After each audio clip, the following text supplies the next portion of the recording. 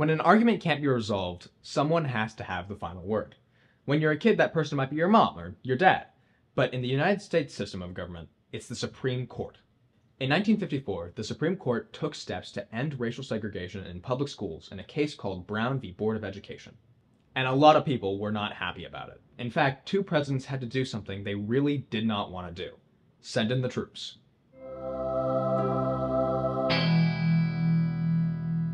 Hey guys, welcome back to A Kid Explains History after a brief hiatus. In honor of Black History Month, today we're going to talk about the landmark Brown v. Board case, which has its roots all the way back to the period right after the American Civil War. It was called Reconstruction because, you guessed it, the nation needed to be reconstructed. Republican leaders in Congress, like Schuyler Colfax and Thaddeus Stevens, had plans to help former slaves by giving them the right to citizenship and the right to vote. What's important to our story is one line in the 14th Amendment, called the Equal Protection Clause. It basically says that you're not allowed to discriminate based on race. However, this didn't stop many former Confederate states from doing just that. They passed black codes and early Jim Crow laws as soon as federal troops left the South in 1876. So, inevitably, this landed on the Supreme Court's desk in the case Plessy v. Ferguson. Homer Plessy was a mixed-race man who tested segregation laws by sitting in a white-only zone on a rail car in New Orleans. If that sounds familiar, Rosa Parks did something similar in 1955. After being arrested, Plessy sued the state of Louisiana, saying that segregation laws violated the Equal Protection Clause. And obviously the Supreme Court agreed, right? Wrong.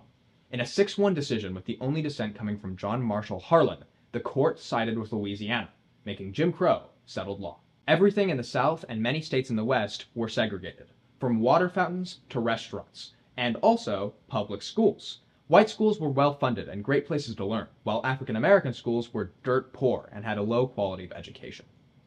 Since the 1930s, black scholars and activists had been following a legal strategy to challenge these laws. They found people from all over the country to file these suits.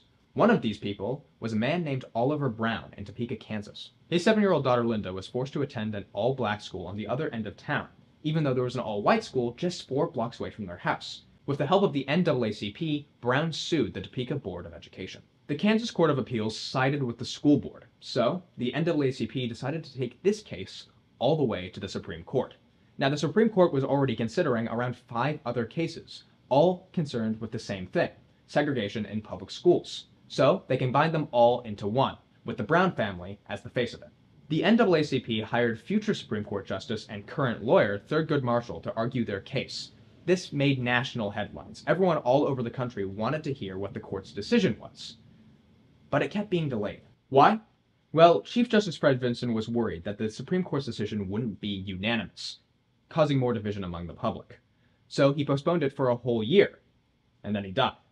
President Dwight D. Eisenhower appointed the former governor of California, Earl Warren, to replace Fred Vinson. Warren also agreed that the court's decision had to be unanimous, and he had heated discussions with his colleagues, trying to get them to vote in favor of Brown. On May 17, 1954, the court did just that. In a 9-0 decision, public segregation in schools was no longer allowed. The court reaffirmed this decision the following year in Brown v. Board 2, saying that desegregation should happen with all haste. The South didn't like this at all. While some schools did start to desegregate, others violently opposed it. In 1957, in Little Rock, Arkansas, 9 black students were set to enroll in Little Rock Central High School. The governor of Arkansas, Orville Faubus, ordered the Arkansas National Guard to surround the school and refuse entry to the Little Rock 9. That's right, he called the soldiers on the children. When word reached President Eisenhower, he thought this was absurd, as states weren't allowed to ignore court rulings. So, he did something unprecedented. Invoking the 1807 Insurrection Act, the president sent federal troops of the 101st Airborne Division to escort the children to school. Troops are there pursuant to law. Such an extreme situation has been created in Little Rock. This challenge must be met. He also nationalized the Arkansas National Guard, basically taking control away from the governor and into the hands of the president. This was absolutely huge. Eisenhower had just made it clear that the federal government would enforce integration if the states would not. You'd think that'd be the end of it, but no. In 1961, Eisenhower was replaced by Jack Kennedy, and 2 years later, the governor of Alabama, George Wallace, who was famous for this gem of a quote, And I say segregation now, segregation tomorrow and segregation forever.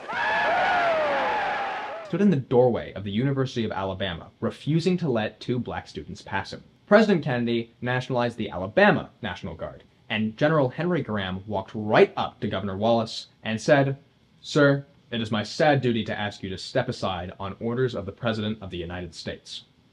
There was a fear that they would have to arrest the governor. But after all this fuss, Wallace did the right thing. He stood aside. After the Alabama incident, the stand-in-the-doorway trick wasn't tried again. In 1964, President Lyndon Johnson signed the Civil Rights Act and Voting Rights Act, making segregation and voter suppression explicitly illegal. And everyone understood that he would enforce it. But that deserves its own video. You might think the story ends here, but it's important to remember that racial injustice is still alive and well in the United States. And while the legal battle may have been won with Brown v. Board and the Civil Rights Act, the systemic fight is still ongoing. Thank you all for watching. Again, this is a very deep and important topic, so we've left some further reading in the description if you want to check that out. And apart from that, make sure to join our community on social media. We're posting a lot more on TikTok and Instagram, and we'd love to hear what you think. See you guys next time.